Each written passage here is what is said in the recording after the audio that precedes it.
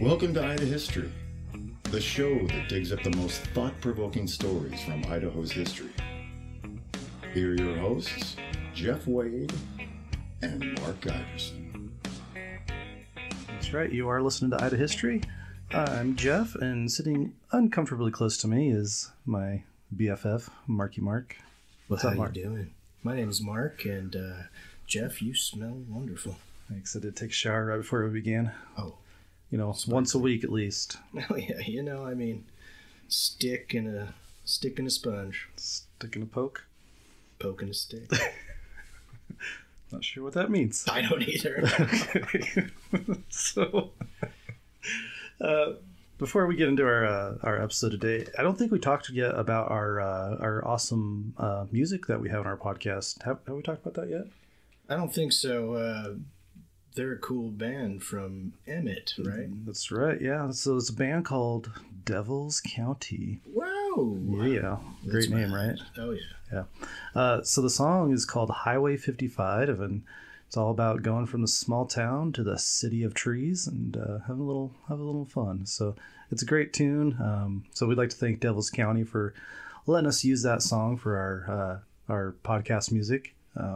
But yeah, they're a great band. Check them out on Spotify or I'm sure Apple Music, wherever you get your music. I think they're on. So support local music and definitely history. Support us, please.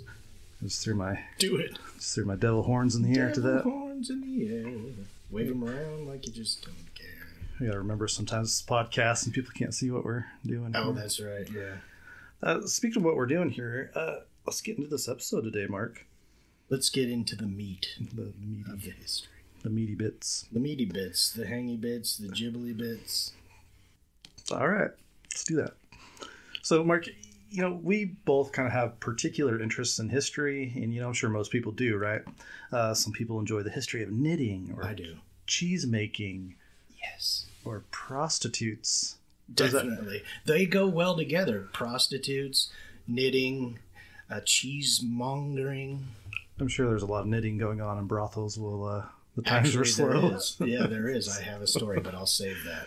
But yeah, we talked more about that, I think, in our last episode, or maybe it's our next episwe We'll figure that out. Yeah. You'll see it on the feed. We'll record it, but after this, but we'll air it first. So we totally know what we're doing. Anyway, prostitutes. Oh, wait, no. So now it's my turn. So, Mark, since I started this journey, I have kind of always been interested in the Civil War in the Pacific Northwest, especially, of course, here in Idaho, because there's a lot about it that people do not know. Yeah, it's kind of cool. People will be like, the Civil War? Pacific Northwest, you do say? And, so I guess in the Civil War, Idaho is kind of the red-headed stepchild of the Union and Confederates during the Civil War. So what is it that interests you about this kind of like specific part of this particular topic? Just because I think it's an area that hasn't really been studied or discussed much. And it really hasn't been portrayed in the popular media at all. We talk about slavery, John Brown, Fort Sumter, Gettysburg, and the Lincoln assassination, which all are very important events. But what's happening here in the West was equally important to the war effort. Mark, back in the fourth grade, we had Idaho history class, and we talked about the trappers, we talked about gold mines, we talked about, Native American stuff, but we'd never really talked about the Civil War and why it was so important to Idaho. And it was important to Idaho history because it's the reason why Idaho became a territory. And, I think we're going to talk about that more as we kind of go on with the show. But this topic today, I think it's a good place to start. So what exactly are we talking about in this episode? So we're going to talk about the 1864 election in Boise City, Idaho Territory. Not only that, we're going to talk about the possibility that it was largely, and I hate to use this term, but stolen by Southern Democrats. Well, now, Jeff, that's quite the accusation. Do you have evidence to back this claim up? I sure do, Mark. And actually, you helped dig up some of that evidence at the Idaho State Archive. But before we get heavily into that, let's kind of back it up and talk a little bit about the origins of Idaho and how it came to be split between Northerners and Southerners in Idaho. Mark, why don't you tell us a little bit about the gold and then our hills? In them there hills, yes. Always in the hills, but not really always in the hills, frequently in the hills. So I don't think anybody will be surprised when I say, gold is pretty much the reason Idaho exists, is a thing, is a state. We all know, and not just in Idaho, but, in everywhere American history, that Lewis and Clark came out west at the core discovery in, 1854? 1855, they come through where Idaho is. And, something like that, yeah. Yeah, something like that. And they make their way down the Snake River, and right? And then some rivers get to the Pacific, and it's all easy from there on out. Right. But they survive, and they go back east, and they have maps and notes. And so the fur traders, right? John Jacob Astor, Astoria, great town, failed fur venture, Goonies, forever. But anyway, so some fur trappers come through the Boise Valley, through Idaho, all over the place, really. And so we learn about that, the first economy, kind of like large-scale economic kind of movement in American history. It comes through here. And then you have Captain Elias D. Pierce. Later, he discovers gold up in the Nez Perce Reservation in 1860. And then, they find gold on the Salmon River in 1861. These stories deserve their own episodes, definitely. Big moments in Idaho history. But in the Boise Basin in August of 1862, a dude named George Grimes, he finds gold up there on Grimes Creek. What a quinky dink, eh? Right. Yeah. And then he dies. He's shot. And he's still buried up there. Jeff and I have been up there. Pretty cool place. Tried to dig him up, but the ground was too frozen. I know, right? Yeah. We needed a pry bar, really. Right. Rocks. So anyway, they find gold in the Oahe Mountains, and, eventually they founded the Idaho Territory in March of 1863. But, Jeff, what else was going on?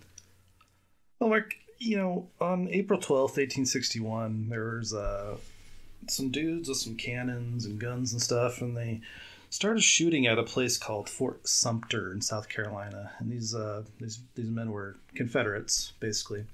But this action kicked off the United States Civil War. This is about 6 months after the first gold discovery happened in Idaho, and the war would last all the way till 1865. So you have this situation where the first few years of Idaho's existence, the Civil War was waging on the other side of the continent. Idaho Territory was created with the intent to be able to protect the gold mines from Confederate conspiracies, of which there are quite a few going on in the Pacific Northwest at the time. What? Yeah. Crazy, huh? So I'm going to give a couple examples, and I could talk about this all day because, again, this is my favorite subject, but I'm going to try to give you a real quick, lesson here. The actual cause of the actual outbreak of the Civil War was the 1860 presidential election. So, Mark, why don't you tell us about the 1860 presidential election? All right, so the Democrats, in some say a move of stupidity. I say. Yeah, it probably was. Split their party into the northern and the southern factions. Northern Dems were more about letting slavery continue on as it had been and was. But the Southern Dems were all about fighting hard to keep it going. And of course, you had a Republican candidate. I know it's a little flippy, but the guy from Illinois who liked to wear the top hat, if you will. Had a sweet beard later. He had a sweet beard. Old Abraham Lincoln, the abolitionist. Abolition being a little different than I think we think of, but Abe was an abolitionist prior to, that was one of his big running points, right? But the Southern Democrats nominated a guy named John C. Breckinridge. We all know of Breckinridge, don't we? Of course, he totally hasn't faded from history. He's the guy. And his running mate was a fellow named Joseph Lane, and Lane was super pro-Confederate. He'd be the guy in the pickup truck with Confederate flags waving, probably right next to the American flag. Not back then, though, so maybe not. He'd just be straight up Confederate flag. Yeah. Okay. And it blows smoke all over in your face, and he's like, "That's freedom," right? But he had also served as a major figure in the Rogue River War in Oregon. I'm sure you all know about that.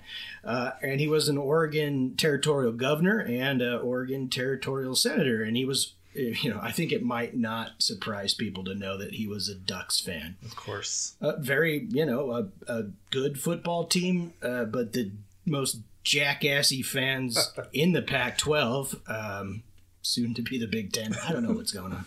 Anyway, most Confederates were Duck fans. It's just a true thing. Yeah. That's why they call that game every year the Civil War, right? Exactly. Right. Yeah, the Battle of Quackersville. The Quackers. Quackersville. So yeah, in addition to all that, Joseph Lane was actually a key figure of a group called the Knights of the Golden Circle. Like Camelot? It's just a model. Oh, okay. So the KGC started actually before the war as, quote, Southern Rights Clubs, because slavery, as we all know, was outlawed in the 1810s, or the international slave trade, anyway, was outlawed. So the slavery as an institution was kind of, a lot of people thought it was fading away by the time you get to the Civil War. But you got chattel slavery kind of coming along because of the outlawing, right? Exactly. So what that means is basically a slave has a child, and that child also becomes a slave. So that was the only way slavery was being continued at the time. Well, and then the illegal slave trade, of course. But the point being that a lot of Southern men at the time thought that their way of life was being threatened. So they organized these Southern Rights Clubs to kind of, push their political and business interests. Anyway, so this Knights of the Golden Circle group, they started as Southern Rights Clubs, but they morphed into this large organization that had their sights set on taking over a large chunk of the Western Hemisphere and turning it into a slavery empire. But during the war, they kind of went underground and became spies and secret agents for the Confederate government. So you're saying Joseph Lane, the guy who almost became vice president, was a member of this secret Confederate, dare I say, cult? But yeah, he and a lot of other people out here in the West at the time were members of this group. And I want to clarify that not all people who harbored Southern sympathies were members of this organization, but many actually were.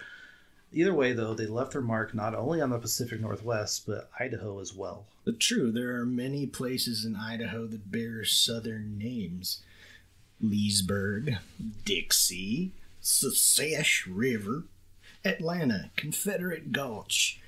That one's a little on the nose, Confederate Gulch. Right, yeah. It's... Grayback Gulch, and Davisburg. Okay, that one's not real. Is that, no, that's not I just fucking around. And I think that brings us to Standifer Street in Placerville, up in the Boise Basin.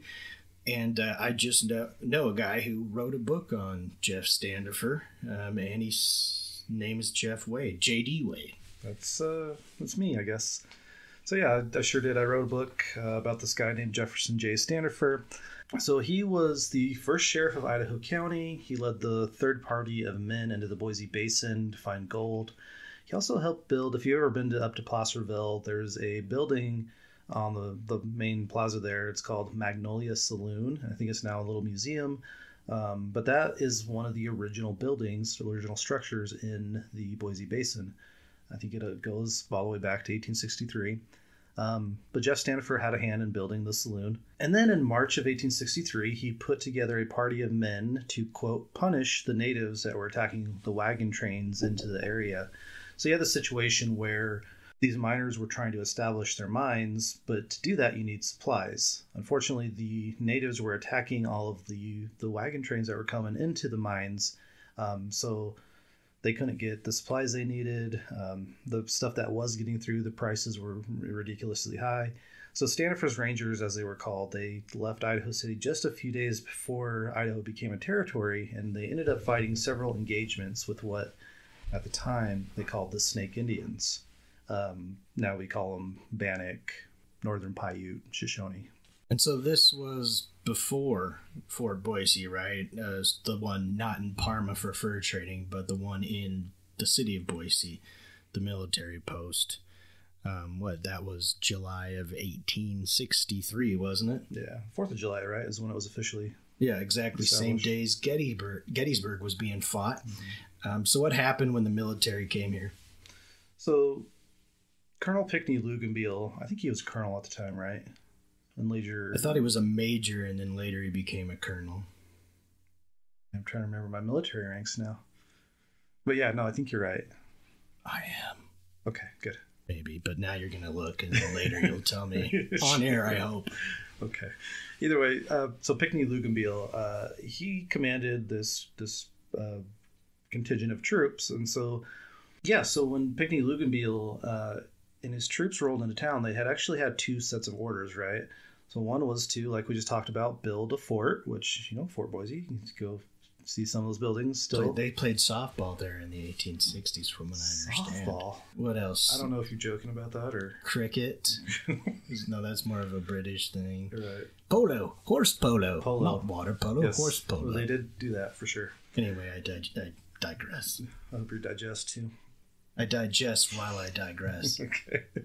Anyway, so like I said, the first set of orders was to build a fort, and the second set of orders that they had from General Alvord was to disperse Standifirst Rangers because they feared that it was a, quote, secessionist militia. And it actually probably was, because Jeff Standifirst, the leader of this group, was a member of the Knights of the Golden Circle. You're saying they're secession? Sure are. They ain't Billy Yank, they're Johnny Rebs, huh? They got gray in their blood. Gray in their blood. So that's also something that we need to do maybe an episode or 2 on. But anyway, let's move on to the year after that, in 1864, and the election in October of that year, which is the actual topic of this episode.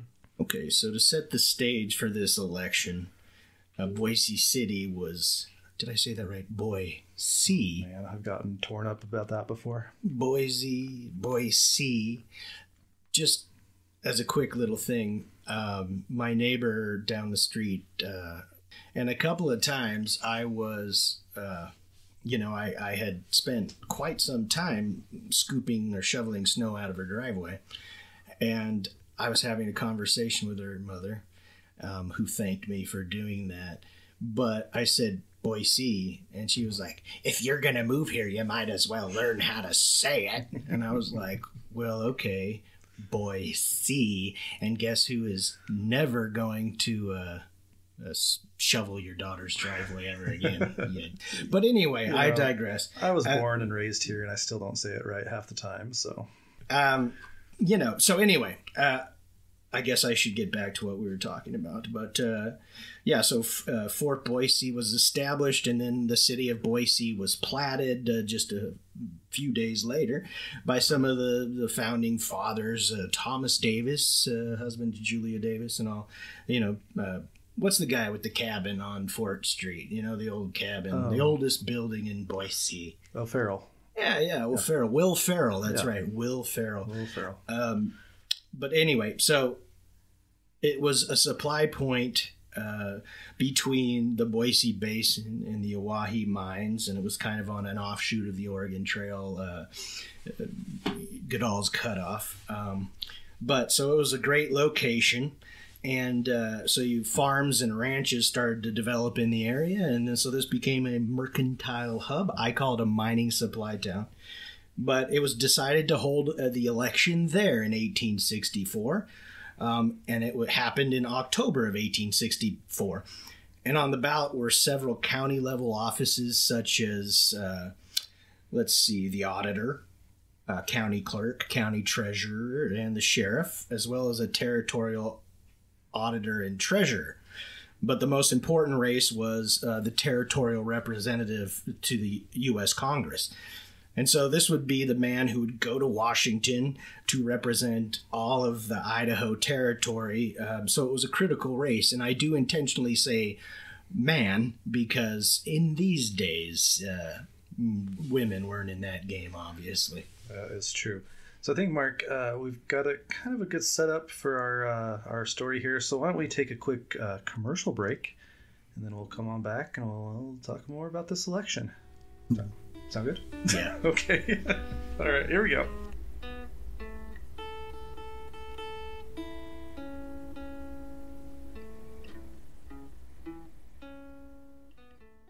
Jeff, I'm not sure you're aware, but we're in the history business. Oh, yeah? The Ida history business. And we go to lots of historic sites, and we always talk about how best to preserve them. You got any ideas? You know, one way is 3D scanning, and there's a great company based right here in Boise, Idaho, called Datum Tech Solutions. Do tell. Datum Tech Solutions can sell and rent survey equipment and construction technology such as total stations, GPS location tools, drones, and 3D scanners. They also train people how to use them. And Mark, these services are used by general contractors, mechanical and plumbing companies, architects, engineers, public safety organizations, and historical societies. So if you want to know more about Datum Tech Solutions, visit their website at datumtechsolutions.com. Hey, Mark, I'm trying to find a book. Do you know any bookstores in this area? I do, Jeff. Right in downtown Meridian, soon to be a brick and mortar store coming in 2023. It's called Pearl House Collective, and it's a woman-owned independent bookstore featuring big stories from the small presses. We can appreciate that. Sounds great. And, you know, Pearl House connects you with dynamic, enriching texts that you'll want to share with your family and friends. And Pearl House hosts the Banned Book Club of Boise, where community members read recently challenged and banned books and discuss them nicely. So join the community online at Pearl House Collective and at Boise Banned Book Club. Hey, Jeff, do you have any murder houses with blood dripping down the walls that need sold and need sold quickly? I might after this weekend. Fantastic. I have two ladies that are just right for the job. Melissa Call, my friend and fellow Washingtonian, and Kara Harwick, Eagleite from Eagle, Idaho. They've teamed up, and they're a member of Birch Leaf Real Estate out of Eagle, Idaho. And these ladies can sell your home quick, whether somebody's been murdered there or not. To learn more, go to www.birchleafgroup.com or reach Melissa or Kara at 208-254-0490.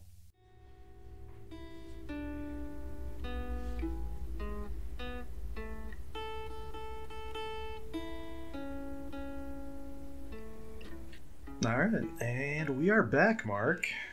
Live and full of jive. That's stupid. Vigor and whim. Vigor and whim. Whimsy. That too. So we're we're talking about the Boise city election in October of 1864. We're talking about kind of the run up to that election. There was a lot of back and forth in the newspapers between the Democrats and Republicans. I mean, nothing changes in that regard, right? Yeah. So the Republicans started calling themselves the Union Party, probably as a way to take a moral high ground against the treasonous Dems. So, Mark, can you read that quote from the Idaho Statesman on September 20th, 1864? Sure, Jeff. The title of this news item is Union Men Rally, and so it reads, "The approaching election should warn every true and loyal Union man to be at his post in this time of our country's peril. It is no time to cry peace, but let the Union Party with one united shout proclaim the battle cry of freedom. The coming political contest is an important one to the future interests of Idaho territory. Let us by our actions, words, and votes, say that Idaho, the gem of the mountains, the young, fairest, and most beautiful of her sister territories, is true to the common cause and is in favor of union, and opposed to the surrender of the rights of the citizens of the United States to any self-constituted and self-styled Southern chivalry or Knights of the Golden Circle. Ha! Excellent. Forsooth. Excellent reading there, Mark. Thank you, sir. Thank you. You're going to have to use that voice for all my newspaper quotes from now on. Indubitably. So, yeah, but I think this passage kind of shows that the people of Idaho Territory were very much aware of the threat that secessionists could carry the territory away from the path of statehood. And so the election was actually held on Monday, October 10th, 1864. And, there are some fears that there would be some violence at the polls, but fortunately that did not happen. But something kind of untoward did occur during the election. And Mark, you found the document that kind of set us off on looking into that. Can you tell us about the John Z. White letter? Well, yeah. Yeah, so basically, old John described the scene as the citizens of Boise City for what it was at that time. Whatever it was at that time, a city, a town, a village. Not much. Not much, right? You got like 5 saloons. Yeah. And maybe a few mercantile brothels, which were basically, I don't know, you laid on an old mattress in the back and it was made of freaking straw. I don't know. But they were harassed by Price's Army. The voters were harassed by this Price's Army, quote, end quote. And it was basically a paramilitary crew that made haste from Missouri, right after the Battle of Westport, largely, which was, what was that called? The Gettysburg of the West? Yeah. So it was a big cavalry battle that happened there in 1864, right? But White estimated, the author of this letter, he basically estimated that 600 of these Price's Army cadets, I'm sure this is an overstatement or an overestimate, made trouble and kept folks in Boise City from voting. Yeah, so that's kind of interesting, that letter, right? Yeah, I mean, it was just, sometimes you kind of, I'd like to say I was some genius in the archives and I was like, look at this. That's exactly what I was looking for. But no, I just saw an old cool letter and I had looked up riot and 1864 election, which really didn't happen. So yeah, he uses that term riot, but riot doesn't always mean what we think it does. A riot can just be any kind of like disorderly conduct, that type of thing. So are we talking like a Gwar concert, Motorhead style riot? Maybe a good Rage Against the Machine raging. What are we talking about here? Well, Rage Against the Machine would come to Boise a few years later. Oh yeah, 1866, right? Yep, exactly. Or was it 1996? Yeah, so White mentions that these men were from, he called it Price's Army, right? So I want to do a quick overview on what that exactly means. So there's a dude named Sterling Price. He gained some military experience during the Mexican-American War, where he led a cavalry unit from Missouri. And there's a story that during the Mexican-American War, like the treaty of, is it the Treaty of Hidalgo? Guadalupe Hidalgo? Yeah, that's what it was. Okay. Had been signed. And so he had orders not to invade this, I think it was Chihuahua. And then for some reason he thought that the rebels or whoever in Chihuahua were going to attack into the United States. So against orders, he took his cavalry troops down and invaded this Mexican state right after the treaty, and he was aware that the treaty had been signed. But he actually was praised by President Polk for his actions there. So, just polking around. Yeah, Polk that. So anyway, his military successes helped him get elected as the governor of Missouri in 1852. He served until the year of 1857. So when the southern states actually started to secede from the Union, Price actively campaigned to keep Missouri in the Union. And there's kind of some indication that he was kind of playing both sides, like he maybe was just trying to go with whatever side he thought might have been the winner. If you're interested in this, like I can't really, we can't really go into much more detail in this episode, but it's a fascinating story if you're interested in the Civil War at all. Anyway, so when the Union troops under Captain Nathaniel Lyons entered Missouri, Price was given command of what they called the Missouri State Guard, which was the state militia. After that initial skirmish that the State Guard fought with Union troops, the Union Army was actually able to overrun the State Guard and take control of most of Missouri, and the Union would hold Missouri throughout most of the war. So now that their homes were in control of the Federal troops, the soldiers of Price's armies were ordered to join the rest of the Confederate forces and continue the fight. So most of these men didn't sign up to fight for the Confederate States of America. They were fighting to protect their homes because, whether the Union cause is just or not, you have to look at it from that day and age of a states' rights kind of thing, Each state was pretty much its own country at the time. Exactly. Robert E. Lee, in the end, turned down a commission to lead the Union Army and went to fight for his home state of Virginia. It's funny you mentioned Robert E. Lee, because we're talking about the Knights of the Golden Circle. He was actually held captive by KGC members in Texas for a while. No. Yeah. Wow. Yeah. Why? So there was kind of that time period where, the states were seceding. He was offered a commission by President Lincoln to lead the Union Army. Mm-hmm. And I think when these members of the KGC kidnapped him, basically they were trying to convince him to fight for the South, which he eventually did. Yeah, because it was about your state. We think of America as a whole, but then it was very much like it was a union of states instead of a nation of states. You know what I mean? Right. Yeah, because if we look at the word state, it refers to more of an autonomous political entity. Like if we were talking about, like, say, the Balkan states or European states, they're like their own countries. Yeah, so exactly. And so when as they saw it, the Federal Army invaded Missouri, they were going to fight for their homes. And so, some of these guys did own slaves, but we're not talking about the large plantations that come to mind.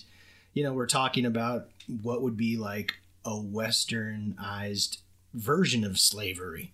These aren't wealthy plantation owners for the most part, although they were wealthy men. So they were fighting oftentimes for their little hamlet, their area. And so there's a great book called Woe to Live On, and I forget the author's name, but it is an awesome book. Turned into a movie called A Ride with the Devil by Ang Lee, and it shows you what the Civil War was like between like the Kansas and the Missouri area. Very violent. Think Northern Ireland, assassinations and things like that. Talk about the Jayhawkers. The Jayhackers. The Jayhackers. And Bushwhackers, the Missouri boys. So anyway, I digress, but... don't digress quite yet, because I kind of want to mention that that's kind of the environment that led to like the rise of like Jesse James and kind of the outlaws and what you should really think about like the Old West. Yeah. So the lines weren't so clearly drawn in Missouri and Kansas or the West, but what you had, especially in there was a conflict going on called Bleeding Kansas before, and it all had to do with how slavery would continue on in the West. Would it continue on in the West? Kansas, it was not a slave state. It was an abolition state. Missouri was. And so you had killings and brutalities going on before. And so you had these outlaws who knew how to ride horses, use pistols, they knew the land, and they knew how to ambush people. So you had atrocities. And you had this tit for tat kind of thing that had already developed prior to the Civil War. And so this continued on and got worse.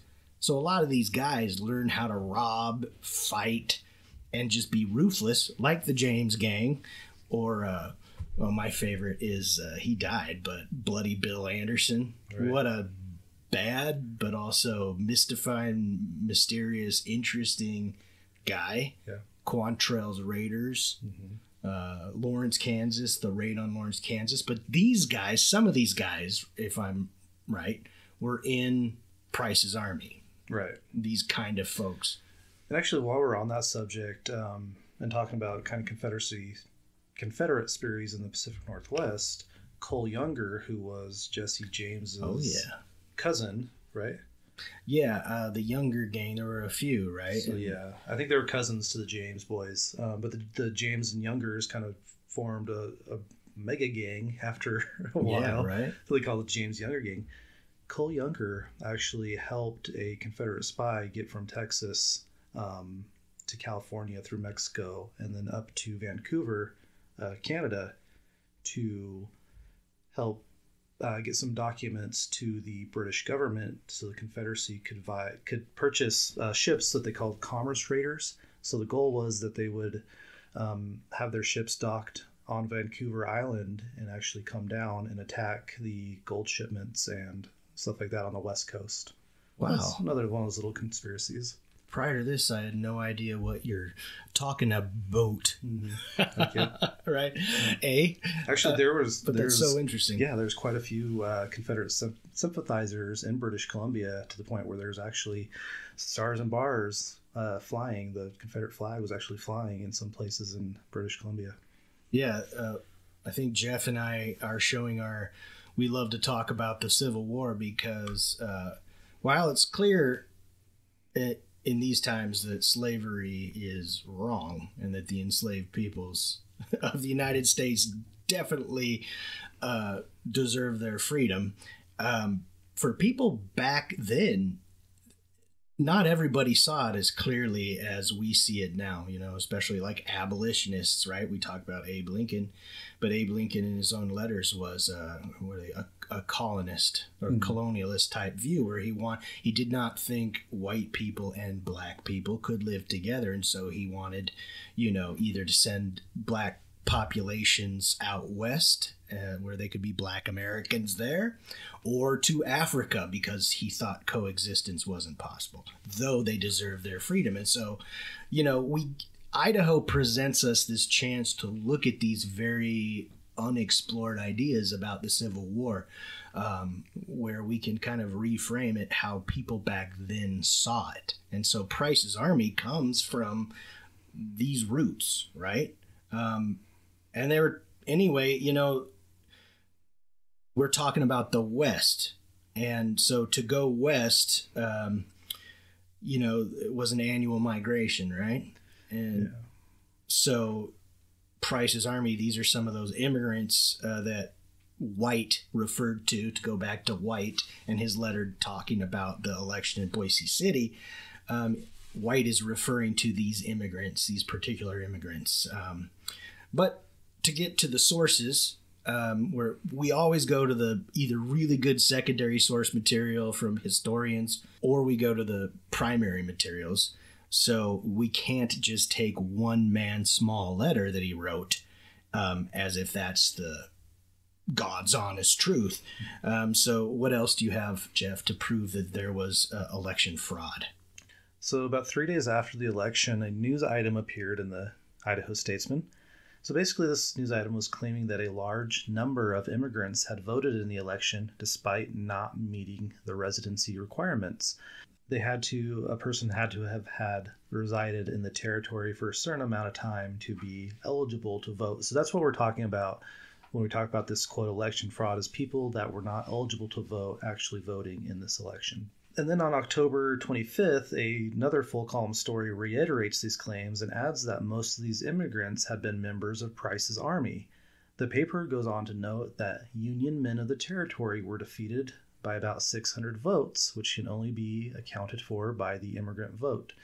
And that number, 600, just happens to line up with what John Z. White mentioned in his letter. So it might not be an overestimate. It might not be. Oh, wow. I mean, we're talking about there were thousands of people on the Oregon Trail coming out west during this time period. So I don't think it's much of a stretch to say 600 or so might have been Missourians that were coming out west. It's funny, this brings to mind, just to cut you off, sure. But it's funny to think, we look at today as the only time in American history, or, a lot of people think like, what's going on in America today?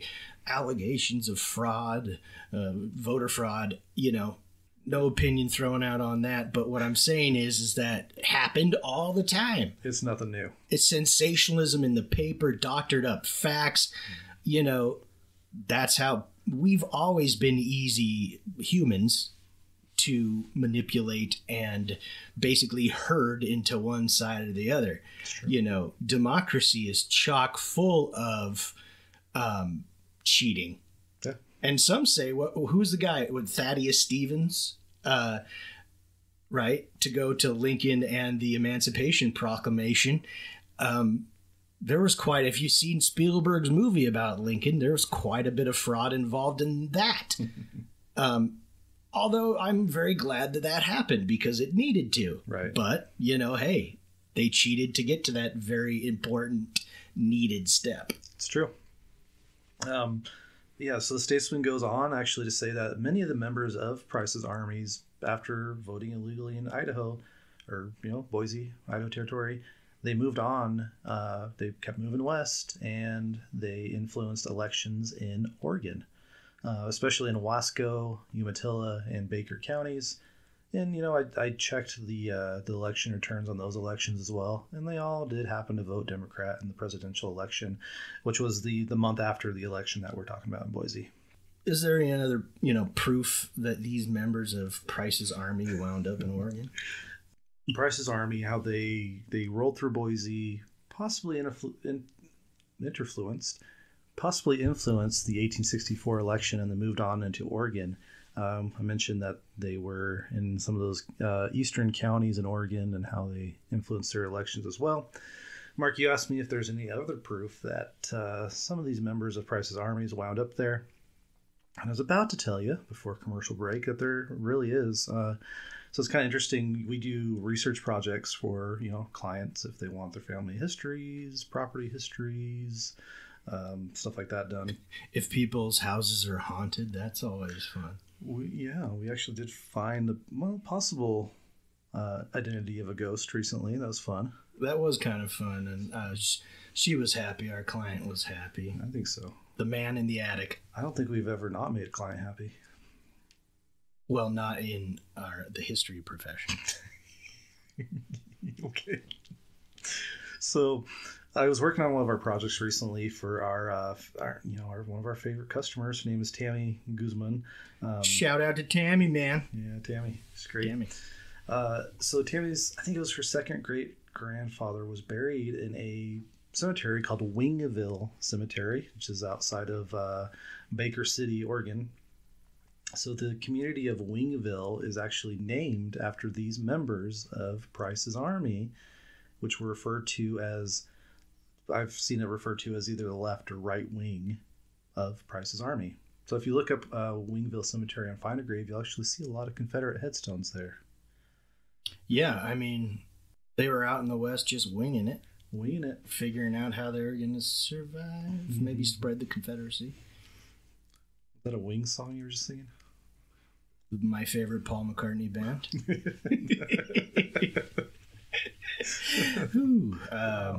What the hell am I talking about, Jeff? I don't know. So we have a couple of primary sources. Essentially, you know, a letter, the white letter, and the newspaper accounts from the time period, and that say members of Price's Army influenced the 1864 election vote in Boise City. And so basically, you know, a primary source is from that day and age. You know, you get, you know, letters from people, correspondence between different politicians, oral histories or interviews, you know, things like that, and newspaper that was articles. Really in a position to witness the events for themselves. Exactly.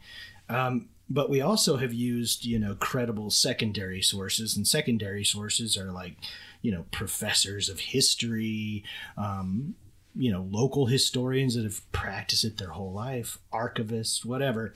And they look at good primary source material, and then they analyze it and then chalk it up in their book and explain it to you, hopefully in an entertaining package.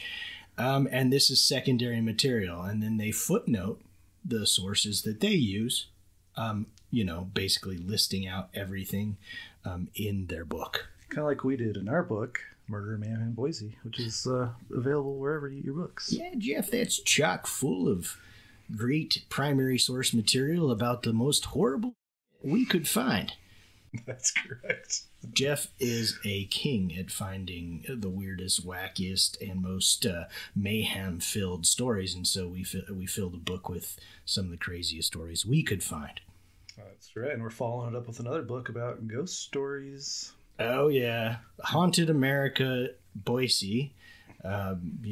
We've definitely gone to the primary materials on that one, Jeff looked into Satanism in the hills and dark spirits and how people felt, in the 1960s, 70s, 80s? Yeah. About Satanic Panic. Satanic Panic. Sounds like a band. It would be a great band. Yeah. Yeah. We are Satanic Panic, Boise. Well, but anyway, like a mashup, like Satanic Panic at the Disco. Oh yeah, Satanic Panic at the Disco. Oh, that's great. I looked into the Boise murder house, or the Chop Chop house. Oh my god! Right, that's such a crazy story. Yeah, but I've noticed that everybody, there are those that look into it and say, "Hey, it wasn't a frat house," because it wasn't. College kids did live there, but some people just throw out the BS and they want to, this is the story, but people take that and they believe that really happened. And then it gets repeated. And then then people through all these like podcasts and books that we've read on this subject, like they're just saying the same thing, but they're not going back to these primary sources and checking the facts. Yeah, it was actually a really well done podcast called Dark House, and they did a whole series or a whole episode on this Boise murder house.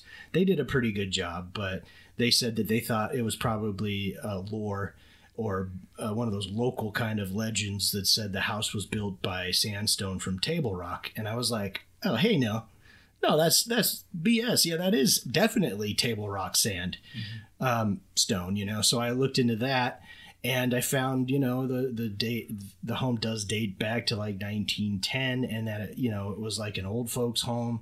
And there's stories of a haunting that doesn't have to do with what happened there in 1987, but we look into that, and so really can't do all that cool stuff without primary source material. And we want to be great secondary source material based on that primary source material. But anyway, which we're lucky to have a few sources like that for Idaho, right? Yeah. And so there are some, and you have to have a kind of critical eye when you read them, but they are old secondary sources. Like there are a couple classic texts about Idaho. John Haley's aptly named The History of Idaho, and James Hawley's, History of Idaho, Gem of the Mountains. So get that colon in there. Oh, yeah. History of Idaho, Gem of the Mountains. I mean, I think he should clear his colon. Yes. Maybe just put a comment. Whatever. Anyway, it's good. You seem like a guy that ate a lot of fatty foods. Yeah. Like modern art on a wall. You know what I mean? You can't cut that part out. Yeah. But anyway, so, and then there's also a great, I would call it, if it's the William McConnell book that I'm thinking of, History of Idaho, is that where he describes his vigilante days and all that? He mentions himself in the third person in this one, which is kind of weird to read. But he... Like Bob Dole. I'm Bob Dole. Bob Dole likes you. Yes. He has several other books. One's called, I think it might be the one you're thinking of, is called Frontier Justice. Oh yeah, that's the one. Yes. And I do think he was a badass guy, but he's always honorable and just and completely paints himself as, the Western badass, yep. Clint Eastwood type. Yeah. But it's great information. It is. Yeah. And so we love those kind of things. But anyway, in these sources, all three of them, they talk about Price's army in Idaho. Haley relied on letters and interviews with people who actually witnessed these things happen and the events that Haley was writing about. He has a letter from a guy named J.S. Butler who, along with his brother, started the Boise News. And it was the first newspaper in the southern part of the territory, Idaho Territory. After more than a year, they sold the paper to these Southern Democrats who wanted their own paper. And he says it was during the most exciting times of the rebellion, and the parties here were formed on the questions involved in that great issue. And as a great many of Price's army, when it disbanded, found their way to Idaho, that the party prevailed. And so after the paper that quote just came from, after the paper was sold, it was changed. The name was changed to the Idaho World from Idaho City, right? Exactly. Yeah, and so Hawley's history pretty much just copies Haley's on this matter. So it's interesting when you read, you take the Idaho Statesman and the Idaho World and you put them next to each other on the same topics. The Statesman was Republican owned. The Idaho World was Democrat owned.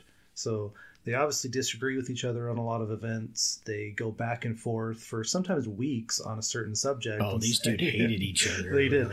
And it's awesome to read these. And it's just like this rivalry that these two newspapers had. It's awesome to read some stuff. And yeah, it's like desperate housewives that hate each other, just like slamming each other. And a lot of drama. Oh, yeah. And when we talk about the vigilantes later on, we'll talk more about kind of that rivalry because it really pops up during the vigilante episodes in southern Idaho. Yeah. Speaking of vigilantes, William J. McConnell was actually a vigilante, and that's one of the reasons that I like talking about him so much. He's an interesting guy, like Mark said. But in his book, McConnell, he goes more into depth, and I like this quote. It's quite lengthy, but I love his writing style, and he actually puts it into perfect context. So kind of bear with us on this long quote. So McConnell says, during the interval that had elapsed since the election of Wallace, and he's referring to the first territorial governor, William Wallace. William Wallace? Not the Scottish guy. Freedom! Exactly. That guy? I knew you were going to do that when I talked about him. So he says, during the interval that had elapsed since the election of Wallace, what was known then as the, quote, left wing of Price's army had been scattering its red plumes and feathers all over the vast intermountain region at that time embraced within the boundaries of Idaho Territory. The warriors composing this contingent of the Confederate Army, having become tired of the restraints and hardships of military life and the apparently hopeless task of confronting the hordes of, quote, northern abolitionists who continued to invade and overrun their fair land. Northern aggressor. They had concluded to resign in a body and migrate westward, where the more congenial task of taking charge of the political destiny of Idaho awaited them.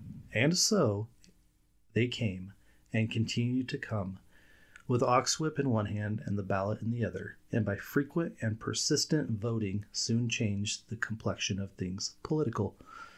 Mark, why don't you help me out with the rest of that? Your best McConnell voice.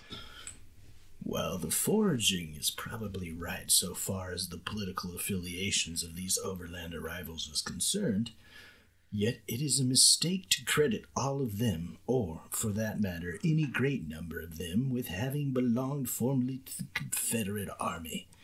A few had possibly, at one time, followed some Confederate leader, but nearly all of them were refugees trying to escape the horrors of civil war. Husbands and wives, their children, and such of their possessions as they had rescued from the wrecks of their former homes, turned westward, in fact, fled from the intestine strife which was dotting the land with graves. They came in hope of finding peace, rather than to engage in contests of political or otherwise.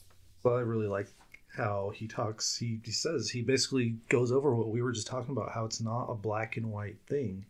There's a lot of gray area going on here. Although, really, when it comes down to it, the Civil War was very much a black and white thing. Oh my God. I'm That's leaving. a bad joke. Okay, you should punch. Will you punch me on the chin? If I could reach you, I could.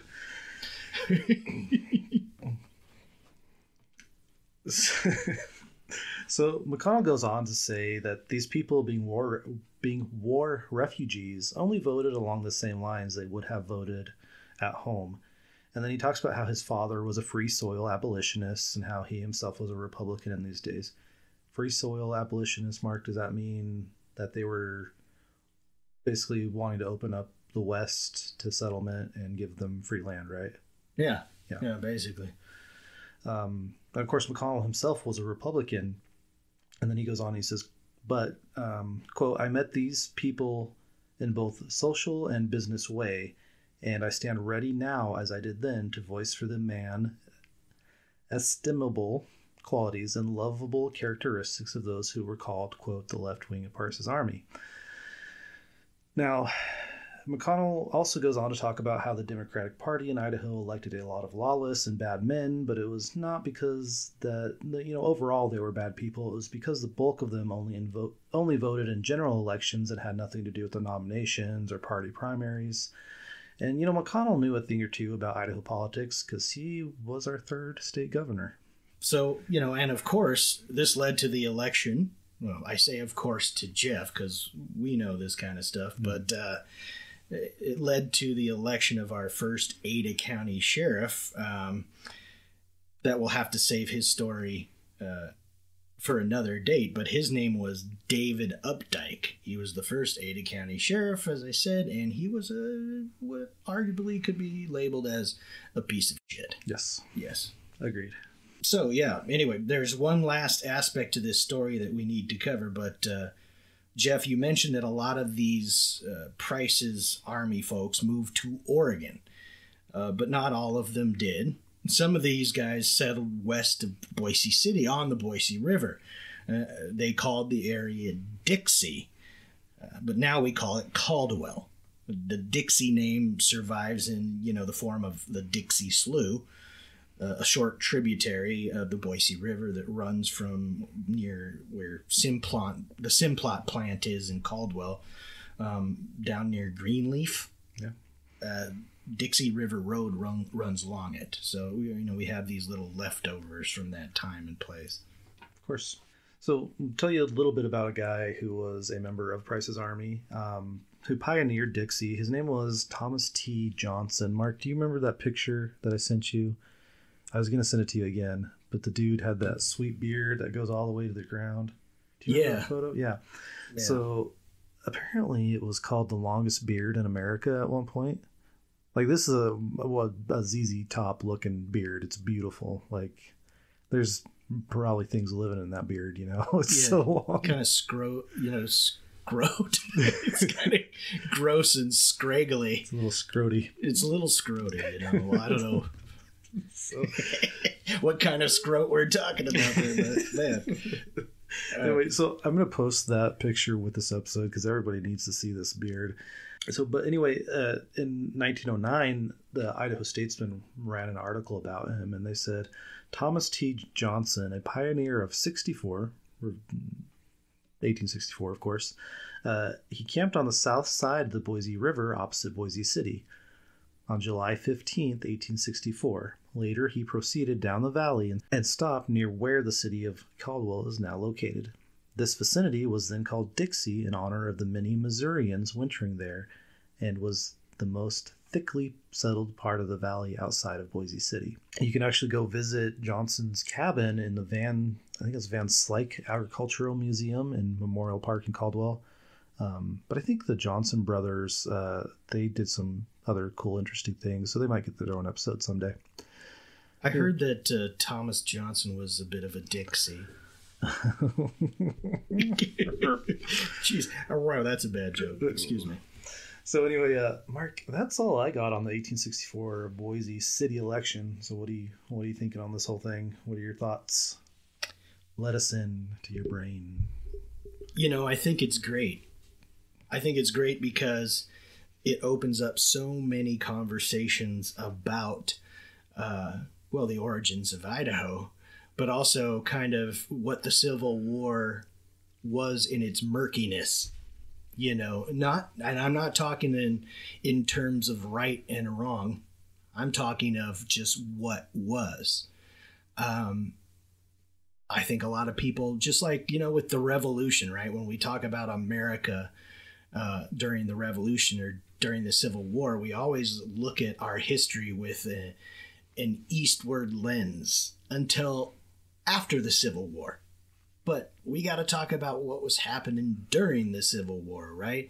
And all these huge moments in American history that impacted what would be Idaho. You know, from the Mormon trekkers in the 1850s that the federal government almost went to war with. But should it have not been for the Civil War, we probably would have had a small war against the Mormons in what? Utah and southern Idaho. Yeah, in the 1850s. There was actually, they called it the Mormon War, but there was actually no shots fired. So yeah, and then we're talking about, you know, well, so you have these Union supporters and you have these Confederate supporters, or ex-Unionists and Confederate, you know, soldiers in some instances that maybe run away, but they're in towns like Placerville and they're out in the, you know, square and waiting for the news to get in from back east. And then, you know, you have these guys finding out, you know, that the Union or the Confederacy like fought each other and won a battle or lost a battle. And they're out there and they're not killing each other. But back east, they would be killing each other, you know, and maybe, you know, they did kill each other, but for different reasons. I mean, there was some violence that did occur as a result of, you know, the conflict out west here. I mean, there were fistfights, certainly, or about the story of Pinkham. Pinkham, yeah. Yeah. I mean, that's a whole crazy story. What was the guy, Patterson? Patterson and Pinkham, yeah. What was Patterson's first name? Ferd Patterson, Ferd, yeah, not Fred. Yeah. Ferd. Maybe his parents were, you know, hammered when they came up with his name. Ferdinand or something, was that his real name? Yeah. He was a bull of a man. Yeah. Anyway, Sorry, Pinkham. That's a bad joke. You don't get that right there. Sorry. You've been watching too many kids' movies. Yeah, well, Pinkham was a federal marshal at one point, right? But he was also a Union man. And he would like ride down through Idaho City with like the American flag. He would sing Union songs, you know, or hum them. And, you know, he was shot down eventually by Ferd Patterson, who was he was a outlaw. He was like arguably a violent man from the start, but he was known to be a Confederate sympathizer or supporter. Right. And that happened after the war, though, right? But the tension was still there, of course. Yeah. I know up in Lewiston during the war, or the early days of the war, there was Talbot, Buffalo, or not Buffalo, what do they call him?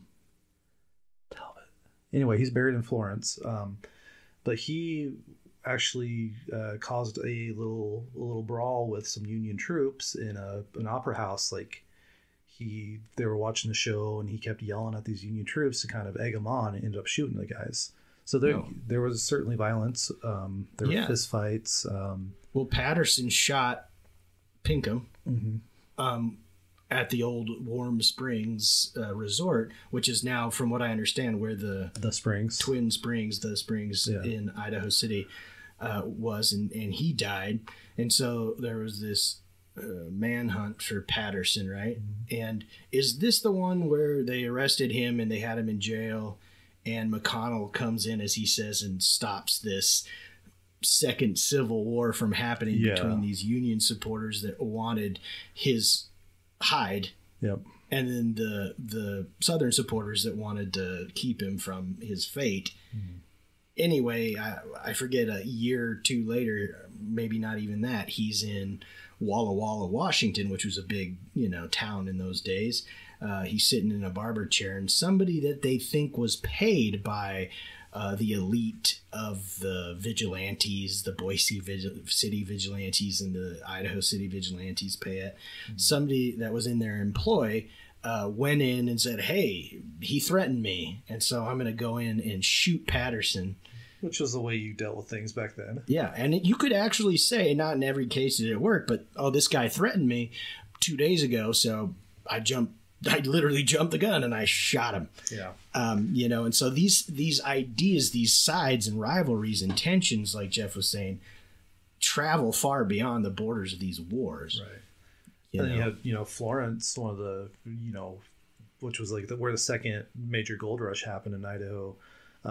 That town, like they called their main street the Mason-Dixon line because, it was so split between these, Northerners and Southerners. So, yeah. And they were sending a message to the other, and I think if these men weren't fighting for their very existence every day, I think there probably would have been more violence. Yeah, they didn't have time, to always do that. They're trying to make fortunes, and mining was hard work, and you had to be on guard. But even the Union Block building in Boise, where Moon's Kitchen or whatever, that's a great old restaurant. But Mai Tai is there too. Yeah, Mai Tai, right? Yep. Shoot, that wasn't made until into the 1900s, like 1905 or something around there. I'm not probably exactly correct on that, but that was an intentional slam or slap in the face of Confederates. And that's like 35, 40 years later. I mean, we're 150-ish years removed from the Civil War now, and it seems like in a lot of ways it's still being fought. That's right. That's why I love when people say, and I actually hate when people say this, so I don't, but I think it's completely stupid when people are like, "Oh, history doesn't matter," or "Why does history matter?" Well, sure it does. We're still fighting over these narratives in history, and so it applies to Idaho. And you can get into this great. I think you and I share, Jeff, why we do this podcast among this business together, Idaho history, is because we're interested in not just what people want to be true, but trying to get an idea of what was true and thus what is true. We do talk a lot of uncomfortable things in this business, in our books and our tours, and it's right. Yeah, we want to talk about these kind of things on this podcast more. We're going to focus on events that perhaps have been overlooked because they're uncomfortable. From prostitution, violence against women, anything that has to do with the Civil War and the great conflagration of the United States that was the battle over slavery and its future in the West, to the Snake River War. That's one you wanted to cover, and I think it's a good topic. Yeah, basically, removing Native Americans from their land in southern Idaho. That's a very fraught topic that we'll dive into. Yeah, we're not the only, and it was tied to the Civil War and the fact that not many people know about the Snake River War, at least at all, but the 1864 part, because the Civil War was going on, or in 1863 the Bear River Massacre, right. Which definitely was a massacre, and all these things. So I talked about Jeff Standifer a little bit on this episode, but there was a whole battle that he fought that's been pretty much erased from history, and that was right after Bear River, 4 or 5 months after Bear River. But we don't talk about that. That whole massacre, you could call it a massacre, because up to 100 some natives were, I think some of these numbers were inflated, maybe, but I think that for some reason that one's been forgotten by history. Oh yeah, and these numbers game, they're definitely political. How many, but the Bear River Massacre is worse than, as far as they're all equally horrible, but as far as numbers, it's the highest number of people massacred than in any other massacre of Native American peoples. Unfortunately, that one was not forgotten because of the Mormons who documented it right after, and helped keep that narrative alive. So they do some things good. Well, whether right or wrong in that, some Mormons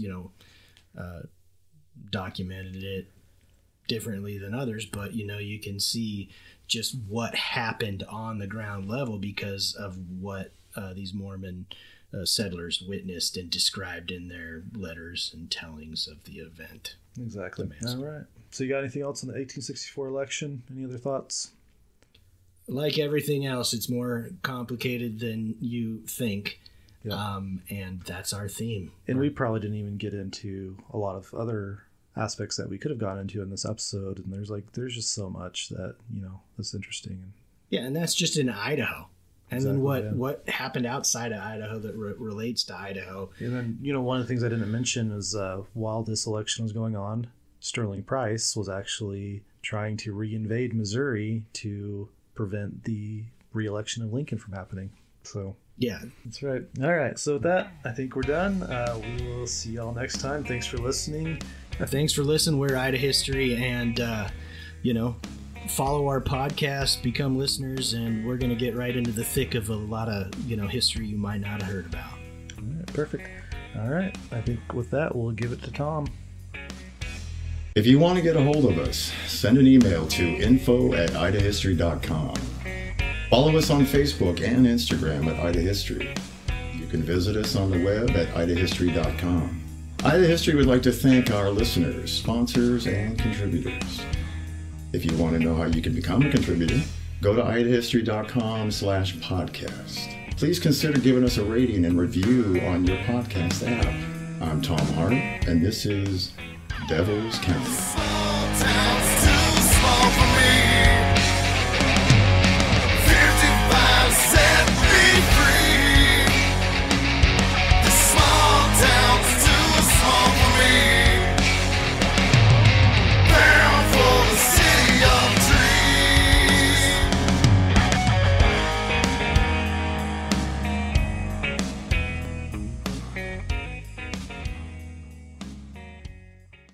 I'd like to pause for a second and talk about Umatilla. Yeah. It's a historic town on the Columbia River.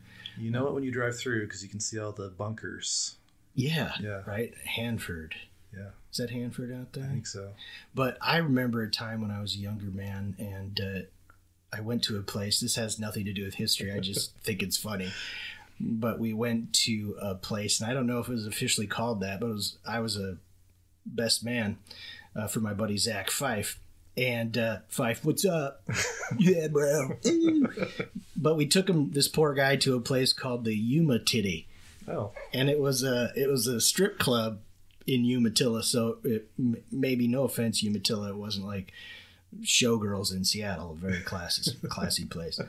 But I went outside to hang out and drink a beer with Zach's brothers-in-law.